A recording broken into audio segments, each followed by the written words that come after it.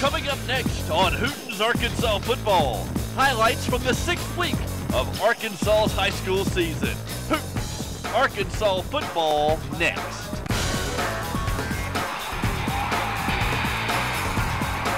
Now, Arkansas's most watched sports show, Hooten's Arkansas football.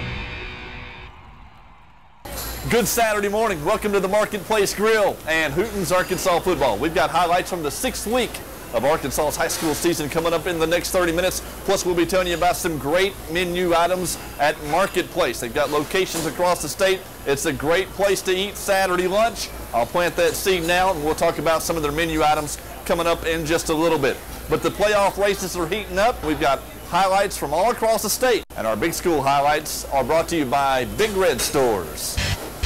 We begin in Bryant. Hootens.com game of the week with the Hornets in blue taking on Russellville. And Bryant quarterback Logan Parker's got 12 touchdown passes on the year. Taylor Masters is going to make it 13 with the 32-yard sprint after the screen. Bryant 7, Russellville nothing. Russellville retaliates with Blake Humphreys. Nathan Cathcart with the catch, but Bryant's defense would answer. In fact, both teams playing great defense this year. Russellville's Landon Lloyd and Trent Leslie forced the Bryant punt. Looks like it's going to be blocked, but check out junior punter Austin Humbert rumbling for the Bryant first down before Russellville's Stephen Gephardt makes the stop. In the second quarter, Russellville's Terrell Carter muscles the interception away, and that sets up the Cyclones. Russellville couldn't run it, just 3 yards rushing all night, so they went to the air, and Humphrey completed 22 passes for 228 yards, including this strike to Josh Cloud, 31-yard touchdown, 11 seconds before halftime. It was tied at 7 at the break, but Bryant's offense would total 265 yards on the night, and with 3 seconds left, Austin Bradley kicked a 33-yard field goal to win it. Final score, Bryant 10,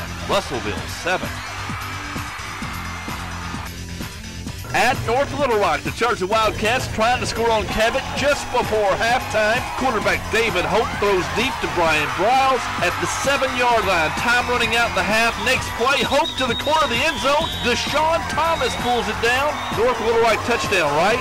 Wrong. The refs said time expired before the snap. Cabot heads to the locker room in a hurry before the refs change their mind. It's Cabot 21, North Little Rock 7 at the break. North Little Rock comes out mad in the third. Their first play, running the inside reverse, speedy senior Jonathan Dyer. North Little Rock will get in the end zone shortly. Big Marcus Fields twisting and churning through the pile. That cuts Cabot's lead to a touchdown.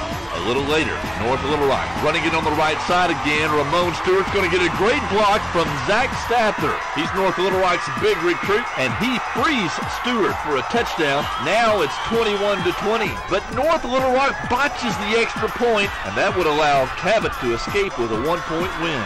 Final score, Cabot 21, North Little Rock 20. From North Little Rock to Van Buren now, the Pointers playing host to Fort Smith Northside and down by just 4 in the third quarter, but Northside is looking for more. Junior quarterback Dax Dupree hits Anthony Johnson for a Northside first down. Johnson finished with 10 catches for 132 yards on the night, and a little later in the drive, Northside trying to get in the red zone, but Van Buren's stack 3 defense holds firm. Miles Morrison and Aaron Green combining for the tackle here. On the next play, it's more Van Buren D. Kale Schoolcraft sniffs out the end around. That forces Northside into 3rd and long, so the Grizzlies go back to the air.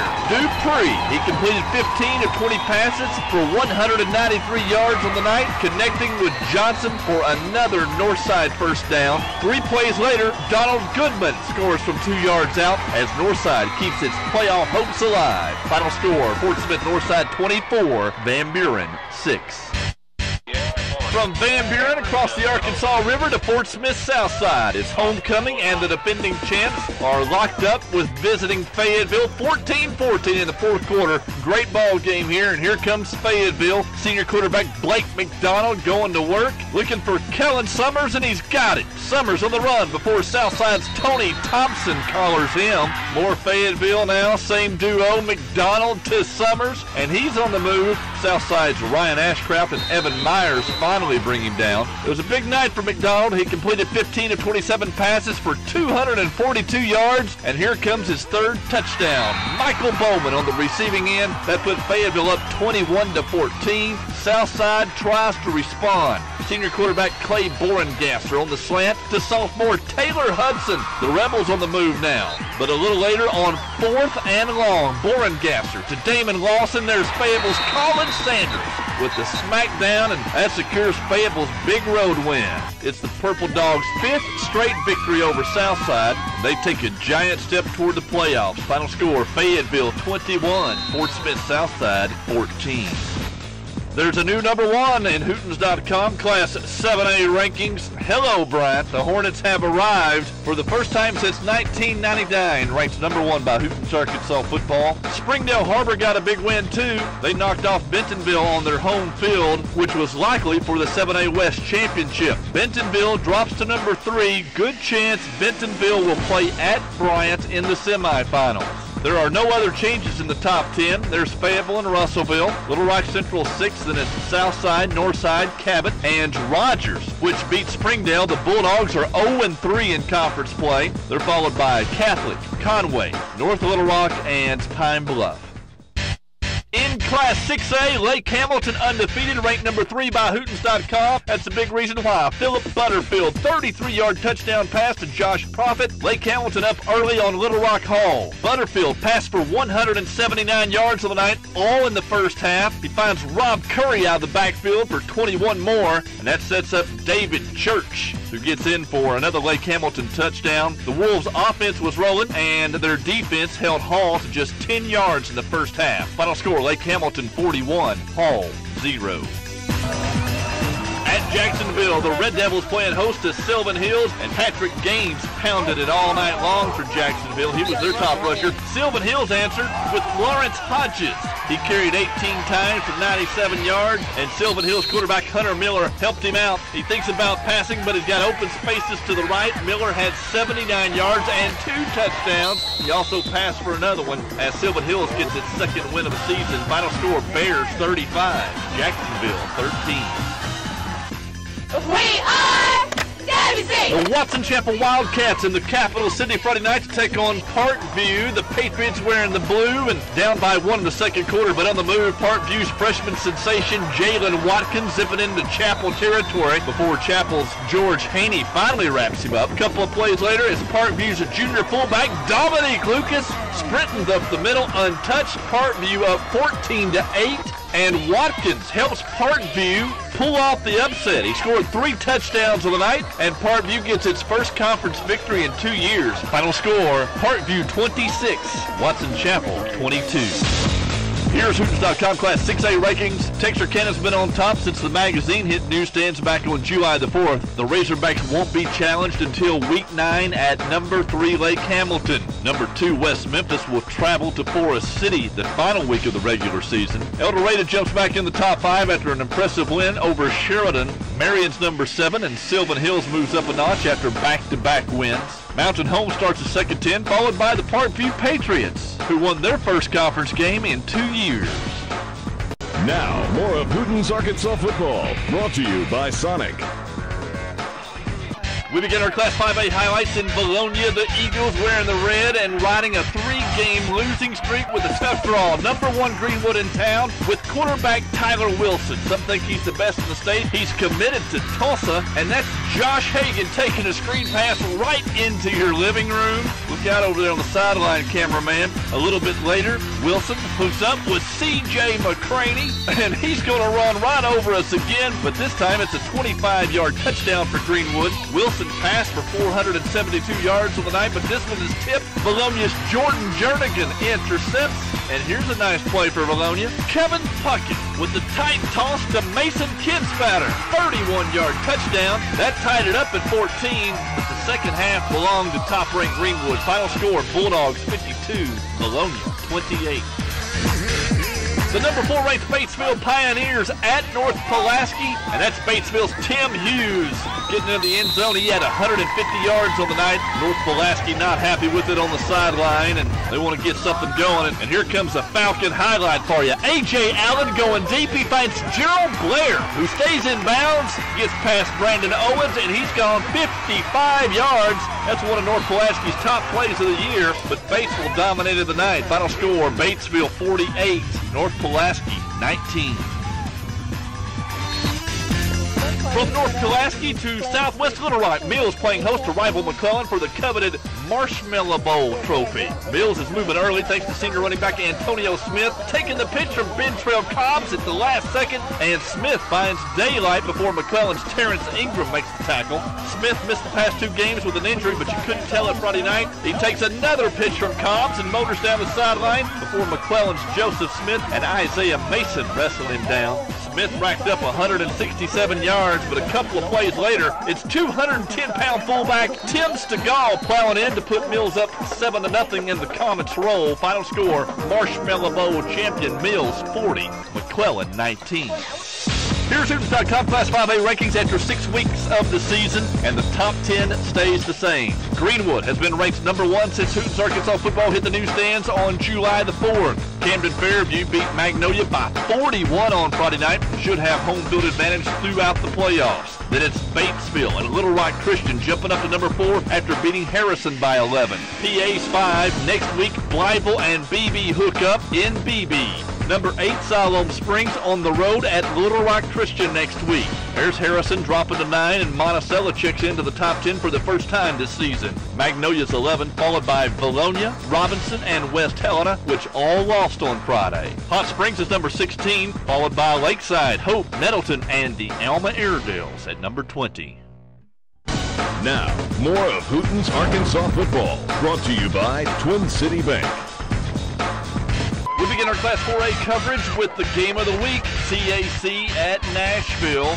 Nashville wearing the black and down by a touchdown, but quarterback Pierre Vaughn is loose in the red zone. Here comes Nashville. That sets up Deshaun Scoggins for the short touchdown, and it's tied Nashville 14, CAC 14 in the second quarter. But CAC was on a mission trip Friday night. Drew Stringfellow heads off to 210-pound Jasper Lee, and Lee plows ahead before Nashville's Ricky Quinones brings him down. CAC would overcome 5 turnovers and pull away in the fourth quarter to break Nashville's 33-game winning streak. Final score, CAC 38, Nashville 28. At Arkansas Baptist, the Eagles wearing their red and playing host to the Queens. The Leopards led by 15 at halftime, but here comes Baptist with senior running back Richard Cox. He's got the direct snap and a nice gain. He totaled 44 yards on the night, and Baptist keeps the drive alive with senior quarterback Logan Quinn hitting Greg Bowie with a quick pass. The Queens' Grant Dooley and Zach Taylor converge, and the Queens' defense would stiffen. They force a Baptist punt. The rush is on, and the Queens' Juan Aguilar blocks it. Riley Branson's going to recover, and the Queen is in business in the Baptist red zone. Next play, the Queens' sophomore running back Greg White slices into the end zone. That made the Queens lead 28-6. White racked up 118 yards and 3 touchdowns. Final score, the Queen 42, Arkansas Baptist 12. Here's Hootens.com Class 4A rankings after 6 weeks of play. Undefeated Warren stays on top after escaping Dumas 26-20 on Friday. Newport moves up to number 2, and CAC jumps to number 3 with their win over Nashville. Number 5 Stuttgart will play host to Newport next week for the 2-4A title. Dumas is 6, and number 7 Farmington travels to Gravett next week. Then it's Boonville and Ozark. Dollarway's number 10. The Cardinals beat Fordyce by 19 on Friday. Hootens.com predicts the Cardinals are going to win their final 4 of the regular season. Highland starts at second 10, followed by Pocahontas, Prairie Grove, Osceola, and Lone Oak is number 15. The Jackrabbits are averaging 35 points per game. Hamburg checks in at number 16, followed by the Valley View Blazers, Sand Lizards, Clarksville, and Truman. We begin our Class 3A highlights with top-ranked Shiloh Christian taking on Mountainburg. First place in the 1AAA on the line. Shiloh jumped to an early 14-0 lead, so Mountainburg going for broke on 4th down. But look at Shiloh's freshman Sam Harville flying in to make the tackle. That gives the Saints the ball deep in Mountainburg's end. And on the next play, Shiloh senior quarterback Blake Roberts doing it on the ground. He ran for 101 yards on the night, including this 20-yard scamper. Shiloh moving the ball on the ground. This time, it's sophomore Chris Bryant picking up a first down. Bryant had 86 yards on just 5 carries for Shiloh, but Mountainburg's not giving up. Here's some good defense. Michael Thomas and Leon Marion swarming Shiloh's Mitchell Roberts in the red zone there. But on the next play, it's Mitchell's big brother, Blake Roberts, plowing into the end zone as Shiloh cruises to another win and sole possession of first place in the 1AAA. Final score, number 1 Shiloh Christian 41, Mountainburg 6. At Episcopal, the Wildcats playing host to number 4 ranked Bauxite. Bauxite wearing the white and already up by 14, running the beer with precision. Aaron Matheson making the nice read and nobody's there. 20-yard touchdown. Bauxite's got a 3-touchdown lead in the first half. A little bit later, it's Aaron Matheson again, this time through the air to Austin Hicks. He's inside the 5, and write this down. Tommy Wimberly pulls in for another Bauxite score. The Miners are rolling. Episcopal had its moments. Edmund Jackowitz makes 2, 3. Bauxite Miners miss him before Aaron Mathis makes the sure tackle, and the Miners go on to win big. Final score, Bauxite 42, Episcopal 7. Here's Hooten.com Class 3A rankings after 6 weeks of play. Just one change in the top 5. Marshall moves up 8 spots after dominating Harding Academy on its home field 52-15. This is Marshall's highest ranking in Hooten's 15-year history. Atkins stays at number 6, holding off Pottsville 28-21. Atkins plays at Charleston in 3 weeks to decide the conference championship. Corning, Gurdon, Prescott, and Harding Academy round out the top 10. And number 11 Hoxie is undefeated with the showdown next week against Corning. Mayflower was without 2 suspended stars and barely won at Cave City. There's Perryville, Lafayette County, Harrisburg, Green Forest, and Mountainburg. Number 18 Lamar held off Paris, and number 19 Lavaca hammered Hector 64-0. No matter what's come before you or what will come after you, you are the Middle Springs Hornets. There's a tremendous amount of tradition inside those green uniforms. I'm going to tell you that right now. I'd rather have great tradition and great athletes any day. Any day. Fellas, it's going to be a war. In Class 2A, the Mineral Springs Hornets playing host to Spring Hill in the 7AA West. Spring Hill in the white and on the move early. Quarterback Colby Powell slips the football to Brandon Otis. He's Spring Hill's top rusher, and he sprints all the way down to the 2 before Jerry White makes the tackle for Mineral Springs. And on the next play, Spring Hill's going to score. Corey Powell follows Otis into the end zone. Spring Hill leads 6-0. On the ensuing kickoff, Mineral Springs tries to strike back. Sean Richardson with a nice kick return. This one went back and forth all night, but Spring Hill beats Mineral Springs for the 3rd time in 4 years. Final score, Spring Hill 35, Mineral Springs 26. At Mount Ida, the number 3 ranked Lions playing host to number 4 Murfreesboro. The Hootens.com Class 2A game of the week, and Mount Ida in control in the 4th quarter. Sophomore Devin Weston picking up a first down for the Lions. A few plays later, senior Josh Baker bolts into the end zone. That's Baker's 3rd touchdown of the night for Mount Ida. But Murfreesboro tries to rally. Rattler quarterback Mark McCray finds Zach Buffkin. He caught 7 passes for Murfreesboro, 169 yards on the night. But 2 plays later, McCray throws deep, and Mount Ida's Troy Thu intercepts it. That was Murfreesboro's 5th turnover of the night at Mount Ida, and the Lions are now on top of the 7AA West. Final score, Mount Ida 33, Murfreesboro 14. It's a big step in achieving your goals. And you seniors, you know, you haven't got a goal set. You'll first off conference championship and then other things. We're going to worry about the conference championship first. Our defensive line stepped up and plugged the holes, and our second team just held the passes. We played really hard defense, tough defense. Our offense, we kind of slacked up a little bit, boy, but we took it to the house. We did good. We all blocked. We all did great. Now the Hootens.com 2A Top 20. Junction City stays on top, and Bearden's number 2 after hammering Hampton 58-0. Bearden held Hampton to 32 yards. In fact, Bearden's first-team defense has not allowed a point this year.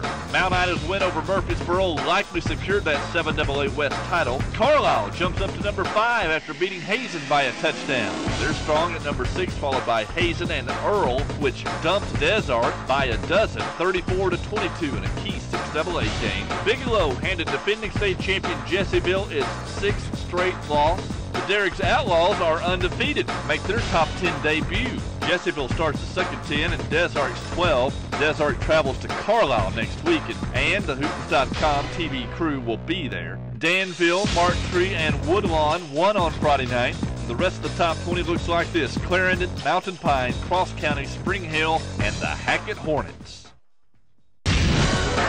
For our State Farm Play of the Week, we go back to Arkansas Baptist, where the Queen's sophomore running back, Greg White, rushed for 118 yards and 3 touchdowns, including this sweet 74-yard sprint. That's our State Farm Play of the Week. Coming up in December, we'll be naming a State Farm Offensive and Defensive Player of the Year, as well as a Coach of the Year. That's at the prestigious State Farm Awards, presented by Hootens.